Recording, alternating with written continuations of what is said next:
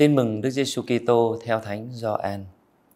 Khi ông Gioan thấy Đức Giêsu tiến về phía mình, liền nói: Đây là Chiên Thiên Chúa, đây đấng xóa bỏ tội trần gian.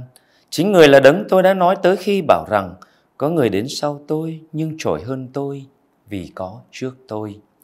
Tôi đã không biết người, nhưng tôi đến làm phép rửa trong nước để người được tỏ ra cho dân Israel. Ông Gioan còn làm chứng: Tôi đã thấy thần khí tựa chim bồ câu từ trời xuống và ngự trên người.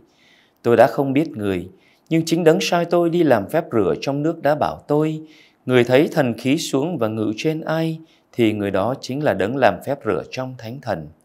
Tôi đã thấy nên xin chứng thực rằng người là đấng Thiên Chúa tuyển chọn. Cộng đoàn thân mến,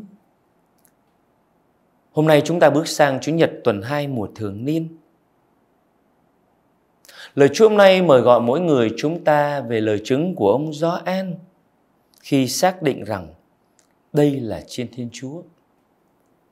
Có lẽ một cuộc gặp gỡ của Gioan để thốt lên lời đây là Chiên Thiên Chúa là một lời mà ông đã xác tín.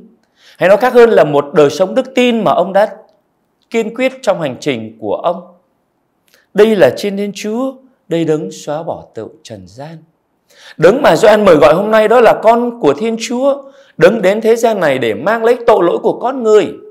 Mặc dầu Ngài không hề có tội, nhưng Ngài mang lấy tội của con người. Và đỉnh điểm cao hơn đó là Ngài xóa bỏ tội của con người, ngang qua chính ơn gọi mà lời hứa mà Thiên Chúa đã nói. Lời hứa mà Thiên Chúa đã ban cho dân loại này đó là Thiên Chúa yêu thế gian. Thiên Chúa yêu thế gian và đến nỗi đã ban chính con một của người để cho thế gian, cho tất cả những ai tin vào con của người thì được sự sống đời đời. Và cái điều mà con người tin vào được sự sống đời đời đó là Thiên Chúa qua con của người đấng xóa bỏ tội trần gian để cho con người được sống. Và có thể nói đây là một cuộc gặp gỡ mà giáo hội ngày hôm nay đang mời gọi chúng ta.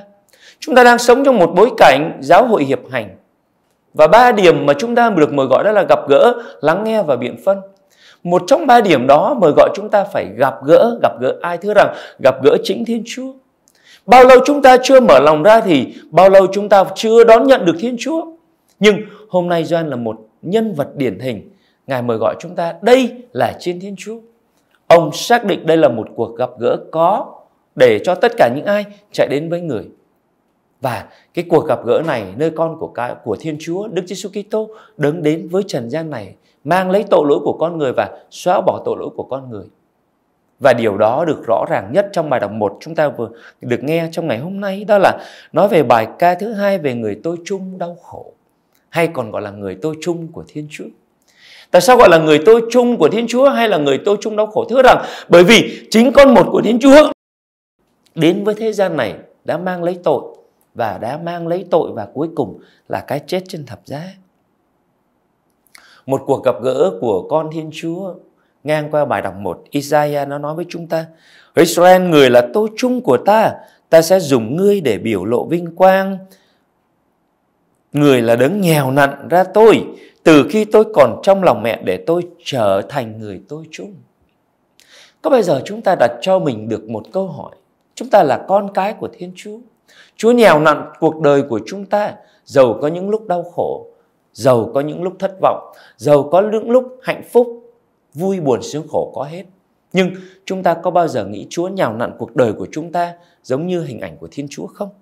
Chúa nhào nặn chúng ta và Chúa quy tụ chúng ta giống như khi xưa Chúa quy tụ dân Israel chung quanh người. Đây là nhiệm vụ, hay nói khác hơn đây là bổn phận và trách nhiệm mà Thiên Chúa đang mời gọi cộng đoàn. Thiên Chúa đang mời gọi tất cả quý ông bà anh chị em hãy trở nên những con người gặp gỡ, và khi được gặp gỡ rồi chúng ta mang lấy nhiệm vụ của Thiên Chúa. Hay nói gần gũi hơn đó là trách nhiệm và bổn phận mà Thiên Chúa trao ban cho. Với những người đời sống gia đình, chúng ta thấy bổn phận và trách nhiệm mà Thiên Chúa ban cho chúng ta trong đời sống gia đình đó là trở thành cha, trở thành mẹ. Phải chu toàn trách nhiệm bổn phận đó và cùng với Chúa để cộng tác xây dựng gia đình của mình, giáo dục con cái của mình. Và điểm nữa, Thiên Chúa quy tụ dân Israel chung quanh người, và tất cả này ta đặt ngươi làm ánh sáng muôn dân để ngươi đem ơn cứu độ của ta đến tận cùng trái đất. Ơn cứu độ của Thiên Chúa ban tặng cho con người. Ơn cứu độ Thiên Chúa ban cho hết thảy mọi con người, và mỗi người chúng ta được mời gọi một cuộc gặp gỡ, mở ra cái cuộc gặp gỡ đó, mở ra một cái tương quan đó. Và điểm duy nhất đó là trở nên ánh sáng muôn dân. Chính Đức Giêsu Kitô là ánh sáng muôn dân. Ngài đến với thế gian này để Ngài ban cho cái thế gian đang ở trong bóng tối được ánh sáng của Người. Và chúng ta trở thành ánh sáng. Một ngọn đèn, một ánh sáng được thắp lên, được lan tỏa. Nhưng đáng tiếc thay, ngày hôm nay nhiều khi chúng ta lại nghĩ cái ánh sáng đó không được lan tỏa, nhưng mà ánh sáng đó đang bị lụi tàn bởi vì chính đời sống đức tin của mình. Đời sống đức tin của quý ông bà anh chị em, của mỗi người chúng ta, ngay cả trong đời sống tu sĩ, linh mục, giáo sĩ, vân vân và vân vân. Có lẽ một thế giới đang bị ảnh hưởng bởi một trào lưu tục hóa, một lối sống cá nhân, làm cho con người ngày hôm nay đang dần dần đi, lụi tàn đi. Nhưng chúng ta hãy tin chắc rằng ánh sáng của Đức Giêsu Kitô lan tỏa trên mọi người. Dầu có những lúc chúng ta bị lụi tàn, nhưng chúng ta hãy chạy đến với Chúa. Hãy thắp lên ngọn ánh sáng của Đức Giêsu Kitô. Ngài trao ban cho tất cả chúng ta để chúng ta trở thành ánh sáng. Và khi chúng ta trở thành ánh sáng rồi thì chắc chắn chúng ta đầy tràn ân sủng của Thiên Chúa, đầy tràn ơn gọi mà Thiên Chúa ban cho. Giống như kinh nghiệm của thư Phaolô hôm nay, bởi ý Thiên Chúa được gọi làm tông đồ của Đức Giêsu Kitô. Chúng ta được ơn gọi từ chính Thiên Chúa. Và ngay cả Phaolô cũng cảm nghiệm chính ơn gọi này sẽ làm nảy nở, làm trổ sinh và trở thành một con người giống như Phaolô, một người ngoại giáo lại trở thành một nhà truyền giáo. Xin Chúa cho mỗi người chúng ta ban cho chúng ta ân sủng của Người, để chúng ta luôn luôn nhận được rằng chính Đức Giêsu Kitô đến thế gian này, Ngài mang lấy tội của thế gian. Và lời của Gioan, lời chứng của Gioan, đây là Chiên Thiên Chúa, đây đấng xóa bỏ tội trần gian. Xin cho mỗi người chúng ta thấy được ơn kêu gọi mà Thiên Chúa dành cho chúng ta, để chúng ta như Gioan Tẩy Giả hôm nay chứng thực được rằng Chúa đã đến với thế gian này, mang lấy tội của con người, và cuối cùng là trao ban cho con người được sự sống. Ai tin vào con của Người thì được sự sống đời đời. Amen.